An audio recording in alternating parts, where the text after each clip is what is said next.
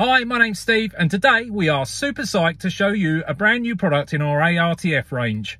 We're heading down to Headcorn Aerodrome down in Kent, and it's going to be a beautiful day. The weather is looking fantastic, so let's get ourselves down there and so you can have a look at the new product.